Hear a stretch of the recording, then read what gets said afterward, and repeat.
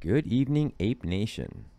What's going on, guys? It's Saturday night. It's October 16th, 2021. And I know there's a lot of comments from last night's video that I have not got to answer yet.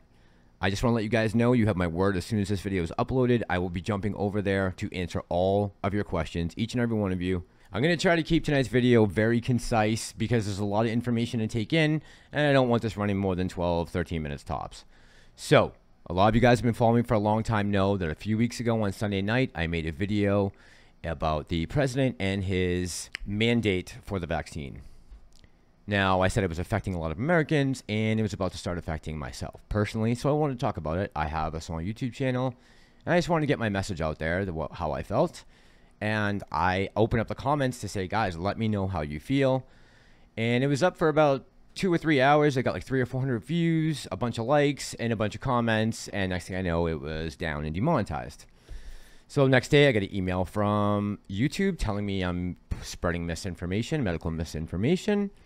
And they allowed me to appeal. I appealed and said, hey, not for nothing, YouTube, but I got all these video clips from around your platform. I kind of mixed and matched them and pulled them from places, but every one of those channels is up right now running and making money on ads. So I think it's a little unfair that you're giving me a strike when every video clip came from YouTube. And I just got back a, you have lost the appeal letter. So when this situation happened this week, let's just say my antenna perked up really quickly.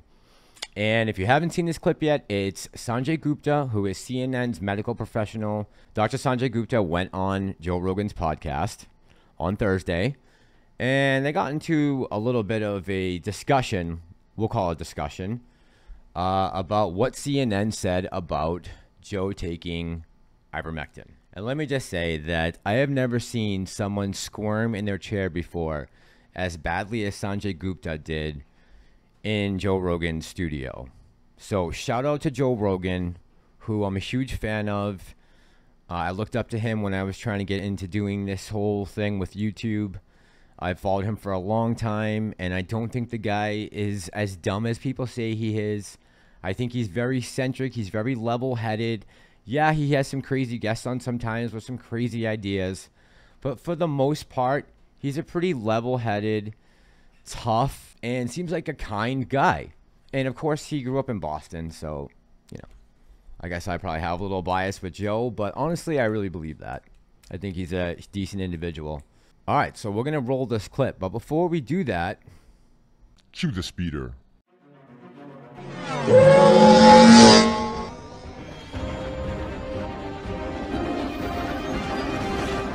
And you just said that on camera. This going viral. guys, thank you so much for crushing it and getting me to 1,000 subscribers. If I haven't earned your subscription yet, this is the way.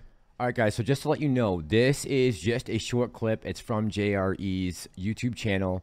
He had a 3-hour interview with Gupta, and this is just a small portion of it. It's got 1 million views, and it has 37,000 upvotes to 1,000 downvotes. You guys actually do a better ratio than that, but this is pretty good.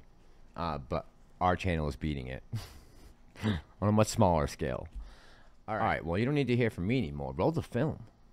So for you, Joe Rogan, yes, I would say you've had it. Yes. So now get one shot of the vaccine. No. Why not? Because I have better immunity than I would if I was vaccinated. Right? Yes. Don't I? I think your immunity is really good. So why, if I've already gotten through COVID and I was really only sick for a day, and then 5 days later I was negative, and I do have the natural antibodies now, why would I take a chance in getting vaccinated on top of that? By the way, I'm glad you're better. I'm glad it only lasted a day. You're probably the only one at CNN that's glad. No.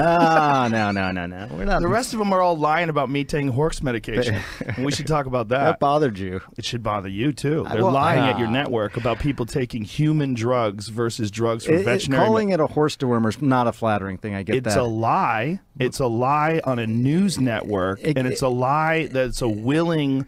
That's a lie that they're conscious of. This is not a mistake. Yeah. They're unfavorably framing it as veterinary medicine. Well, the FDA put this thing out. You saw that. Did you see that thing that the FDA put out? What did the FDA put out?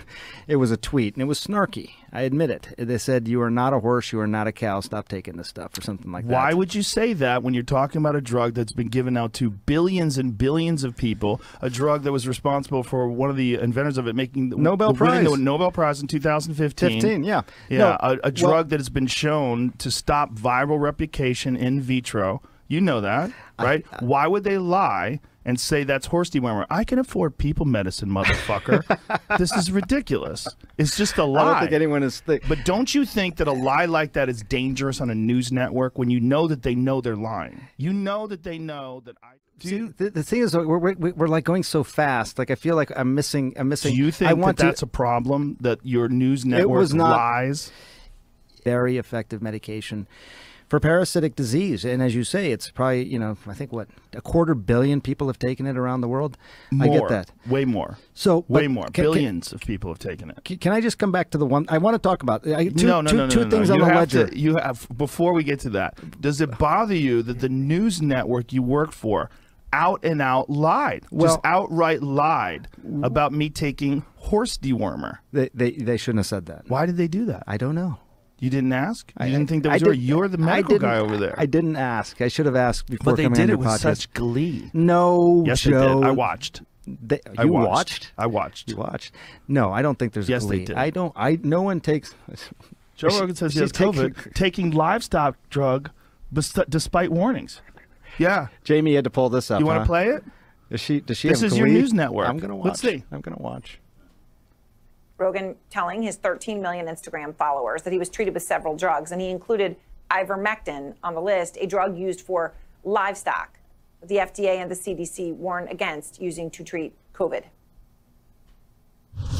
Turns out I got COVID. Look, they put a so yellow we filter on me threw too. the kitchen sink at it. All kinds of meds, monoclonal You see the original antibodies, video versus that? I look like shit there. Z-Pack, Do you know that? I think you look good. Pause. It's enough. Prednisone. That's enough, Jamie. I don't think Aaron had glee. Oh, well, it's more Brian Stelter was the gleeful one. But the point is, that's a lie. It can be used for humans. I get it. I totally. Not just could be used for humans, is often used for humans, along with all the other drugs I took, all human drugs. Yes, they know it's a human drug. It's right, but they lied. The thing it's defamatory. It is. Yeah, they shouldn't have done that. It's defamatory, right? Well, I don't know if it's defamatory. I bet it is. Yeah, well, I'm not a lawyer. But my point is, you're working for a news organization. If they're lying about a comedian taking horse medication, what are they telling us about Russia? What are they telling us about Syria? Do you understand that that's why people get concerned about the veracity of the news? The concern was look. So that was just a small clip of a 3-hour podcast that they did together, and that was probably the most controversial part because, for some weird reason, dumb Joe Rogan, as everyone is claiming, had to keep correcting Dr. Sanjay Gupta. And for some reason, Sanjay Gupta he didn't come in prepared for this, clearly. He should have known better to walk into Joe Rogan's studio, that he's going to bring it. And Sanjay Gupta got worked. Joe Rogan worked Sanjay Gupta for 3 hours. So that was not the end of the discussion with Joe Rogan, because it continued later that night when Dr. Gupta got back to CNN, and he went on Don Lemon's nightly broadcast and talked about what had transpired earlier in the day on Joe's podcast. And watch the about face that takes place when he's talking to a different audience and on a different network with a different agenda and a different ideology. Roll the film. But he did say something about ivermectin that I think wasn't actually correct about CNN and lying, okay? Ivermectin is a drug that is commonly used as a horse dewormer. So it is not a lie to say that the drug is used as a horse dewormer. I think that's important, and it is not approved for COVID. Correct? That's right. That's correct. It is not approved for COVID, and You're right. I mean, the FDA even put out a statement saying, you know, basically reminding people, it was a strange sort of message from the FDA, but that said, you're not a horse, you're not a cow, stop taking. And guys, so I'm going to end this video. I just want to tell you that I didn't really go too much into AMC tonight or the broader market. I wanted to talk about the Fed, but I had to get this video out there because I just wanted to highlight some of the hypocrisy and double standards that go on across the media all the time. And I think it's just proving why there is so much distrust in the media today. And guys, we've seen that with this AMC play, how they have these people come on, and Rich Greenfield and Jim Chanos, who are telling us that AMC is going to a penny and that the fundamentals make no sense and the movie theaters are going out of business. And really, this whole time that we've been in this play for the last 10 months, we've had a little bit of backing from mainstream media. Steve Bannon and Tim Pool have talked about the APES on Tim Pool's channel.